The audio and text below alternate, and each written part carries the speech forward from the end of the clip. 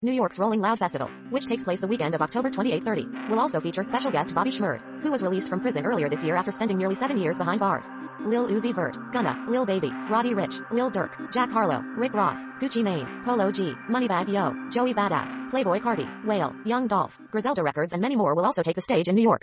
Cole will headline the Rolling Loud Festival in Los Angeles, and Travis Scott will headline in Miami. As a headliner, 50 Cent, a New York rap legend, will get to put on a huge show for his hometown, but few can match the energy of Rolling Loud, as the platform just announced its third festival this year. Of the three bands, Cole is the only one who recently released the off-season last month.